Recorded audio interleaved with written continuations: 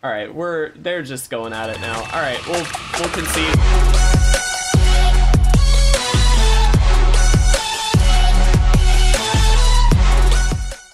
What's going on, guys? If you want to support our content and pick up this month's amazing Patreon rewards, you can do so at patreon.com/itresolves. If you're interested in custom playmats and sleeves, visit YourPlaymat.com and use code ItResolves10YP for 10% off your entire purchase. What is going on, everybody, and welcome back to part 3 of the Olivia Crimson Bride Challenge Week. I just want to reiterate, in part 1, Spinneraptor put together a very nice start and got 2 out of 3 wins, which was actually the best we've had for a little while now, because week 1 we didn't do so well. But we also had Angel Corrupted Hope, who did manage a win with their deck as well. We've had 2 very different decks. We're going to have another very different deck today, and I am very excited about it. Uro is our deck builder for today, Uro banned by all, and wow, what an interesting one. So we're going Olivia Mill, guys. As you can tell, most of the deck is actually blue, so kind of odd there, but it works out great. So the idea is very simple, as Uro had to explain multiple times in the Discord chat.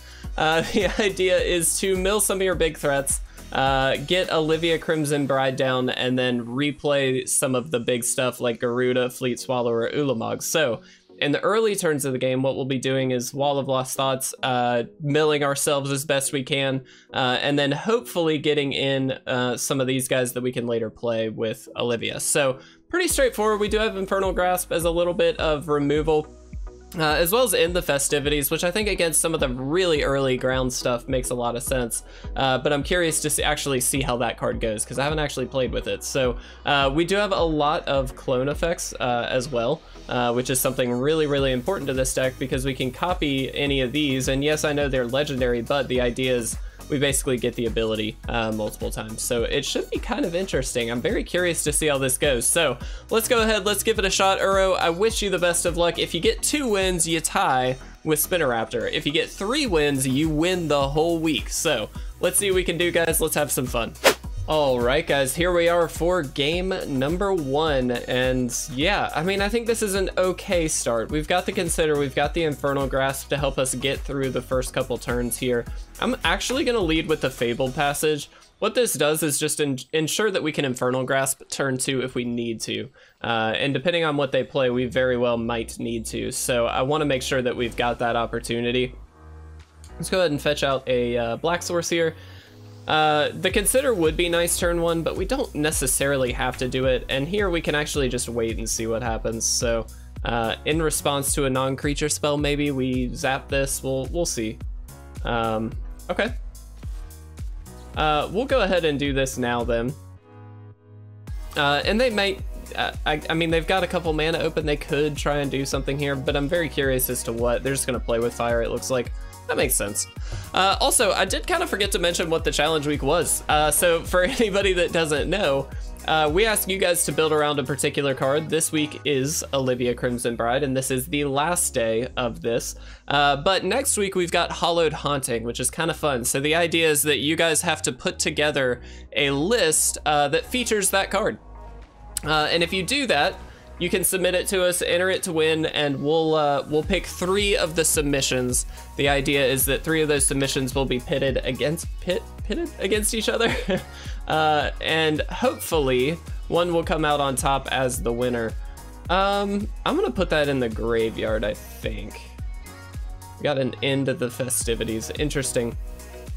You know, I don't know that we can fetch out mountains with this list. We'll see. All right, Pillar of Flame, sure. Looks like the plan here is just burn us out as quickly as they can, which is unfortunately gonna work, I think, because we just don't have that much to, I mean, we can't really interact with burn very well, although that was nice. They kind of lost it there. I suppose we'll just do this and just pass. We kind of need 1 more land to get Olivia down, so I'm kind of okay not fetching right away. Oh, interesting. I mean, we could end the Festivities just to try and force the kill here. Yeah, we don't have a red source. That's funny. Let's see if this actually works. Wow, it does. Okay. We had exactly the card we needed. That's hilarious. Well, now we just kind of hope to get a land so we can get Olivia down. That's very good. Okay, let's do this. Let's mill ourselves here.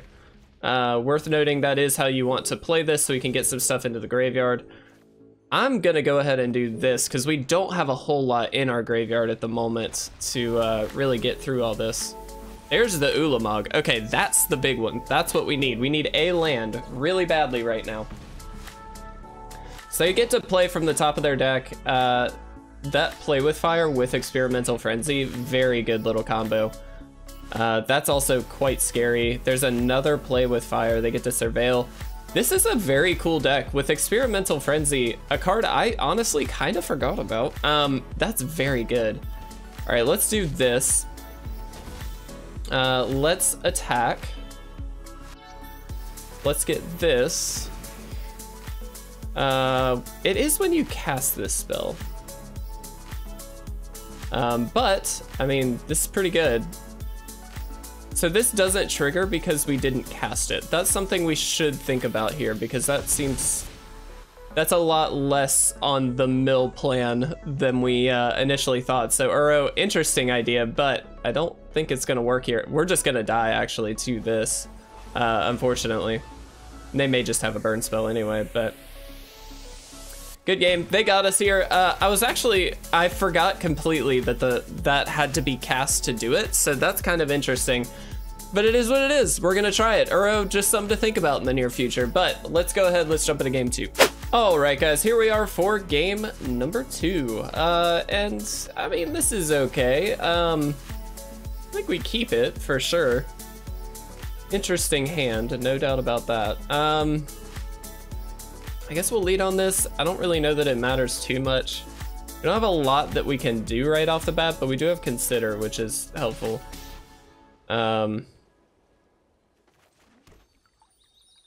I guess we'll go ahead and crack this. I don't really think it's gonna matter that much, but let's go ahead and do it now. We'll get well, I guess it should have been a blue source, but that's fine. Let's just do this too. We're really not, decline, we want that. We need lands, so I'm cool with that. We can get a second blue source, which we will need as well, so that was actually, technically this was incorrect, but I don't think it really matters. Okay. Go ahead and crack this, and let's get that blue source. Cool. We've got Infernal Grasp up, which is worthwhile, and we'll see what they end up doing. This being stranded in our hand is a little interesting, but... So this is, I'm assuming, like Naya Landfall. If they've got Roiling Regrowth, that just kind of seems like the play. Or, excuse me, Abzan maybe? All right, let's Wall of Lost Thoughts. Let's mill ourselves a few cards here. Let's see what we hit. Okay, Gyruda is quite good. I'm also gonna play this for the land. We kind of do need to push the land count here. We do need to get to Olivia at some point, so I feel like it's okay to go that route. Migration Path, sure. So chances are, I mean, they are setting up heavily here. And given that we are a slower deck, this is going to be a bit of a rough one, I'm assuming. I'm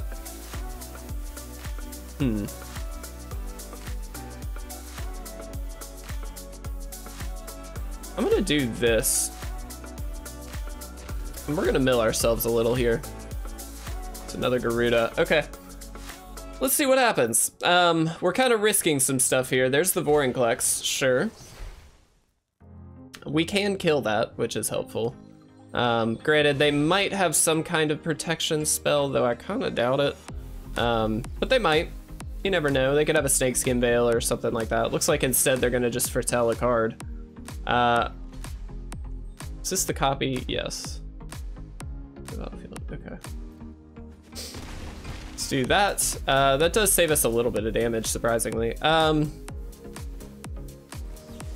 gonna go ahead and kill this now, while there isn't really a way that they can respond. And I think we just play this and pass. I'm not gonna push the Spark Double on the Wall of Lost Thoughts. We're gonna save that. I think that's the better play.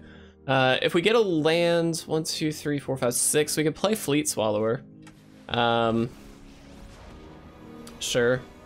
I mean, not much we can do there. Yep, that's about right. Let's do this. Okay, I think we just pass. This is gonna be really scary because they can just start blowing up our walls here. We really need Olivia. Like, Olivia would be killer. That would have been such a good play against this Garrick here, because we could have obviously just blocked and, or excuse me, attacked in and gotten something back and all that stuff. All right. Sure. So now, now Garrick is immediately able to ultimate. That's so good. I wish this was a creature or player or a planeswalker we don't control, because that would be sick. Uro, it's not looking so good. I mean, there's a Fleet Swallower. Gotta play it. I don't think though that this is gonna work into our favor here. Yep, there it is. Kind of expected something like that to happen. That's fine. There's the Vorinclex. Oh, that's so good. That's so good. Look at the power that they just put on the field. That is insane. That's very, very solid. Wow, okay. I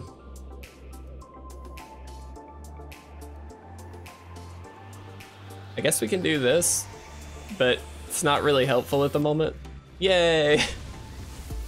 We got rid of one, yeah!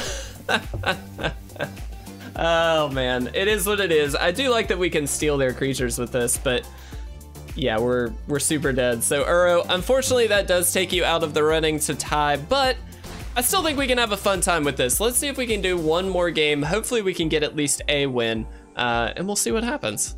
All right, guys, this is our last game. Uro, I do just want to say this has been a really fun deck at the very least, so I do appreciate that.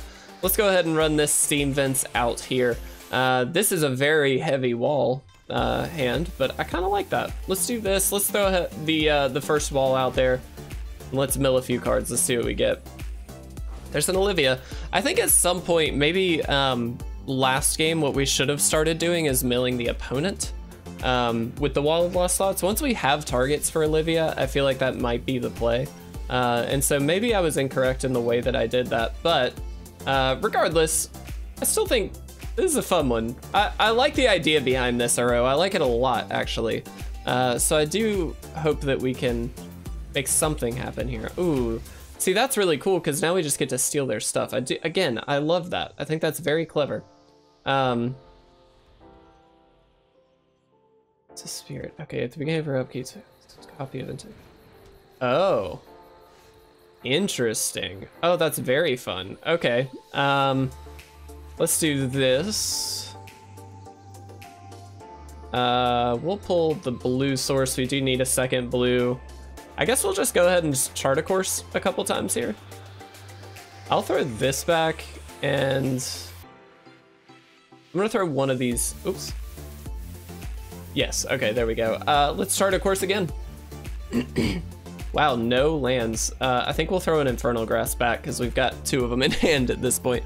That's unfortunate. We didn't draw any lands. We do need to hit lands and Olivia, truthfully. But a land would allow us to Mirrorhall Mimic on something that they do, which could be really fun. They also have a giant deck. Look at this. And yes, I know the joke there. I hate that I said that. Anyway. Curious to see what the opponent does here. Let's see. They're gonna Baffling End a Wall of Lost Thoughts. I mean, sure. That doesn't seem that great, I'll be honest. Okay, well, there's Olivia. Let's draw a couple cards. Let's discard you. I'm gonna go ahead and Infernal Grasp the Ceaseless. That's not really a creature I particularly need to steal, so I'm okay with just going ahead and doing that. And we'll get the land down with the Glasspool Shore here. Just so we, again, if we draw a land, we're actually in really good shape because we can just drop Olivia and go in for the attack. We've got Ulamog in there. I think that's probably just the best target, right? Yeah, probably. Eventually we can Mirrorhall Mimic on the Wall of Lost Thoughts or just something. And start kind of pushing. This only copies creatures. Okay, I just want to make sure because obviously Spark Double can copy Planeswalkers, but it's only our Planeswalkers, naturally. So that's okay though. Give me a land. Yes. Okay, that's pretty relevant. So let's do this. Let's do this. And let's do this. Can I select them? Okay, I can. I just want to get this to a manageable number, so minusing 3 on this puts it so it can't just exile one of our creatures, which is good. Now this can exile the Olivia, worth noting, and that would get rid of the Ulamog as well, but let's see if they think about that, because they might just go for the Ulamog out of like, oh yeah, get rid of the Big Daddy, but they can actually 2-for-1 here if they want. And we knew that they had that for the record, so it is what it is. But we needed to get an attack in here. Yep, they did the right thing. Totally fine. And that does exile Ulamog, worth noting, so we can't bring that Ulamog back. But if I'm not mistaken, yeah, we've got another one in the graveyard. All right. Cool, cool. Ooh, Sterling Grove. That's very good. Yeah. This gives all of the enchantments they have Shroud. Which just means nobody can target them, which is pretty awesome, truthfully. Like, that's a really sick way to do it. Do we exile them 4 at a time? Do we try it? I think we try it. We've got another one, so if they happen to play a creature, we can still copy it or just Infernal Grasp it later if we need to, but this is gonna be kind of funny. So they actually, if they want, they can -3 the Calyx to just kill this. We're kind of baiting them into it a little bit. We kind of are like, hey, do it. But we're only gonna be exiling 4 cards at a time, so it's not really that big of a deal. Okay, so now they've got Sterling Grove and Sterling Grove, which means both of these are giving each other Shroud, which means we can't target them to deal with any of the enchantments. All right, there's the circle. So that is going to get rid of this. That's fine. I'm curious as to their win though, because they don't seem to be doing that much, if that makes sense. Maybe I'm wrong, I don't know. I'm gonna mill them. We're gonna start getting stuff out of their deck here. And yes, I am gonna Spark Double, because we gotta start getting some of these cards out of here.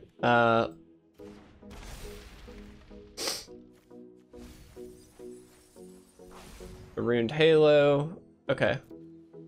We also got, look, it's Hallowed Haunting. It's next week's card. Everybody, build around it. This is interesting. Return all enchantment cards from your graveyard to the battlefield. They're trying to get to that. They need 2 more loyalty counters, so 3 more turns.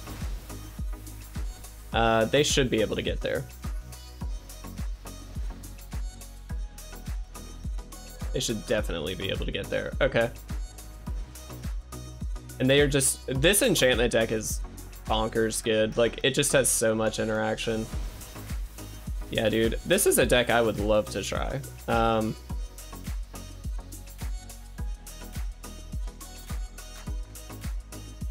Oh, we can't target. Duh, it has Shroud. I was like, why can't I do that? We can't target it, so we cannot target this with the Mimic or anything. Ah, we're probably pretty dead here. That's okay. It is what it is. Again, I really like the idea of this deck. Uro, I think this is pretty silly. We're just not, yeah, there we go. It's just not gonna happen, unfortunately. But we are gonna let them do their thing, because, excuse me, this is just a cool deck. Like, if you haven't seen this deck work before, it's very sick. They get to bring all their enchantments back, which I believe whenever you cast an enchantment, so maybe not on that, but the idea is that they're gonna get a lot of added benefit here. Sure. Oh, whoops, whoop, that's fine. We'll just play it for the land. I guess we can target this with this, but that's it. That's kind of a fun little interaction. We could copy the token and then every turn they all get stronger, but again, the problem is they've got so much removal in their deck here that it really doesn't matter. We'll kill one of these just for the sake of killing something. Again, it really isn't gonna matter, but that's fine. I would love to play this enchantment list. I haven't played it in a long time, and clearly it's gotten some upgrades. Oh, so mean! Anointed Procession on the tokens. That is so sick. Yeah, I love that. I'm a sucker for Anointed Procession, in case you didn't know. I love Anointed Procession. I think it's such a fun card. Yeah, you got me. You got me.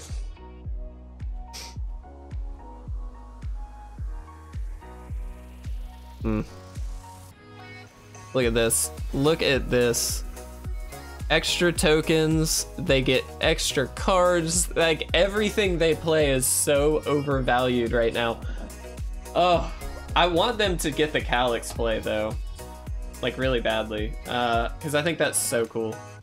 We're gonna copy one of these guys. Nice. Not helpful at all. Please, Calyx. Please do it. Please do it. Come on. Ultimate the Calyx. Please. Don't just attack in. Don't be lame. Yes. Alright. Holy crap. Come on. Do it. Do it, do it, do it. Yep. Worth noting, just as a tip for next week, Hollowed Haunting, not legendary. You can play multiples of these. Look at this deck. Somebody build this deck. Just let me play this. They got another one? Yeah, dude. And they generate so much mana off of this. Oh, they didn't activate the Calyx though. They did not -7. All right, they're just going at it now. All right, we'll concede. Let's talk about this list, Uro. All right, so obviously, Uro, we did not get any wins, but I give you points for creativity. That was a fun one. The idea was very straightforward, but it worked. I mean, the idea was there, you know what I mean? I think something to keep in mind with Ulamog in the future, it is a cast trigger to exile stuff, and then on attacks, it comes in attacking, not when you attack, so you don't actually even get the exile top, whatever, 20 cards or anything. So just some things to keep in mind, but regardless, it was a fun list. Unfortunately, it didn't get the win, but that is okay. Uro, thank you so much for participating. Spinneraptor, you're our winner, man. I am so stoked to have you back building decks for us. Thank you so much for doing so. Thank you to everybody who submitted a deck this week. Do make sure you are building around Hollowed Haunting next week. Let's see what we can do, guys. I think we can have some fun. Somebody build this deck we just played against, because I want to play that. But thank you guys so much. I hope you have a fantastic weekend. I love you all. I'll see you again very soon.